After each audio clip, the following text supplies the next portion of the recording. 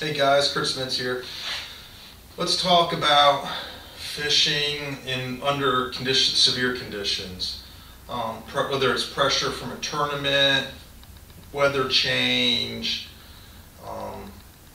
pressure from other competitors, pressure from pre-fishing, pressure from you get to a spot you think you had all to yourself and you have multiple people there, so you're fishing behind each other.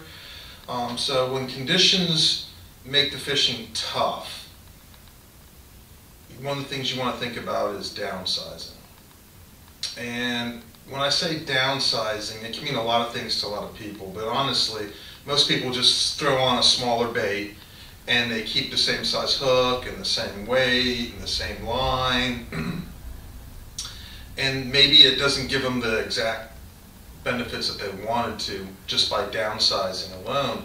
And it's a little bit deeper than that. So, the first part about downsizing your baits for these pressure conditions, and especially for pressured water from other anglers, whether it be from motorboats, other kayak anglers, you want to definitely downsize the profile of the lure you're using. You all like to throw big lures, but there's going to be situations where they're not going to work and you're going to have to downsize.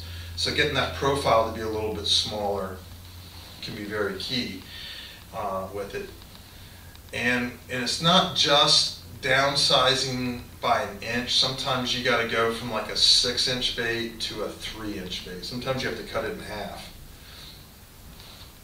And sometimes downsizing means changing the baits altogether.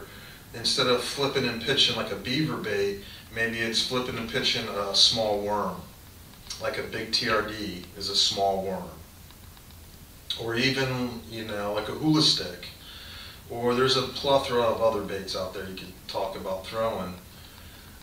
And along with downsizing the bait, you really want to downsize your speed as well. And you want to slow down under those conditions. And it's not just a matter of slowing down a little bit. You actually want to give it really big, long pauses. And I like to use, under those conditions, I like to use floating baits, because when you give it that big long pause, the bait will tend to float up a little bit and it'll give it its own very subtle action with whatever current's in the water at the time. So that can elicit bites. And you can see it on my YouTube page. I got one, How Slow Do You Fish the Worm is the name of the video. And it's super slow. You see me pause it. And and it wasn't a great big fish, but for that tournament it would have been great because it was an 18-inch fish. So, when you think about it in those terms, that when you're fishing under hard conditions where just getting your limit sometimes can be tough, any fish counts. So some of these techniques will really pay off for you, especially slowing down and giving those long pauses. And when I say slowing down, I mean in a long pause, I mean like a 30-second pause, a really long pause.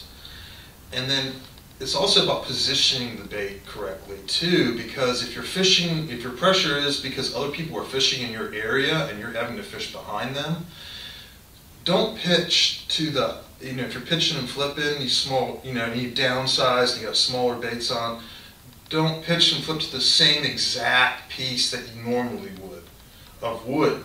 That the obvious piece of wood that comes out and sticks out, and that you want to pitch right to where it has a little cross section with another piece laying over it.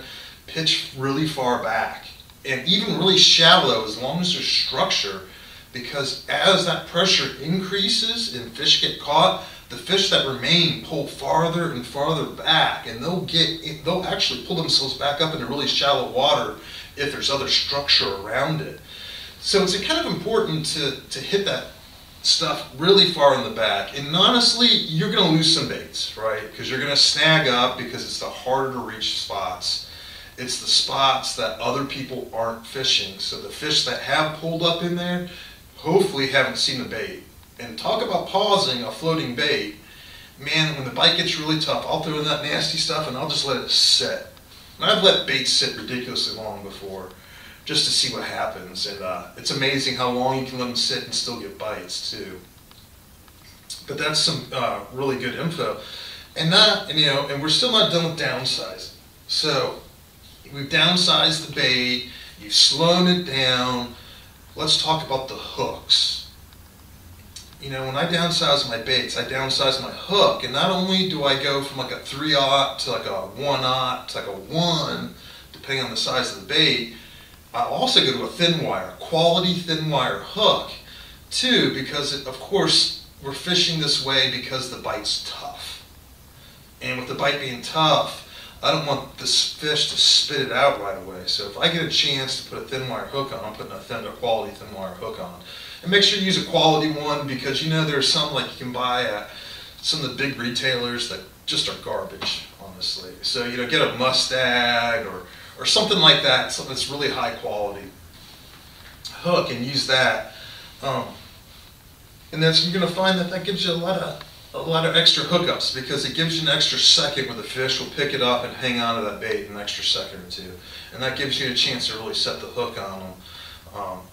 And when you pair that with the size that you go with, or a floating bait, a small floating bait, and you go with the correct length hook with thin wire, that thing will really float up. And sometimes you can even get a little bit of separation from the bottom with the bait if it floats up enough. And you get a situation like that, it's almost like a small Carolina rig. And that's really good when you're doing these pressured waters again and you're letting it sit and soak for a while. This all plays into that. And the other part of downsizing is the weight. If you like throwing like a 3/4 normally, or something a little bit heavier for pitching and flipping, keep going down until you start getting bit, because it'll slow the fall rate down a lot. And as it slows the fall rate down, you'll start getting some glide action on some baits. Especially smaller beavers will give you some weird glides that you normally don't get, especially if you're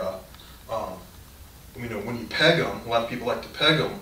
If you take that bobber stop and slide it down a little bit so the weight can separate just a little bit, you'll get these crazy little glides, and the bait will do all this weird stuff on them when it's falling.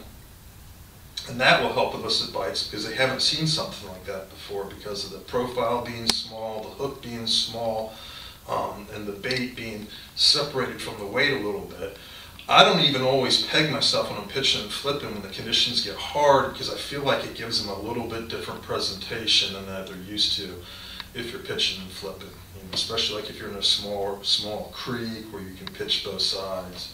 I think it's really, really important to use those smaller weights, cut them in half again, A lot of times I throw 1/4 ounce. I'm a little light on my weights a lot of times, so a lot of times 1/4 ounce, but then I'll go to 8 ounce. I'll go from a 3/0 light wire hook to 1 light wire hook. They're still both light wires. I fish light wire hooks a lot just in general, but getting that hook to be the right size so the bait itself can do the magic that you're spending the money on the baits to do. Especially those floating baits, if you can get a section of that bait where the hook isn't holding it stiff and the bait can move in the water, can be really money in these conditions. So guys, I hope this segment helped you out a little bit for fishing tournaments or fishing those pressured waters at home. And I'll talk to you later.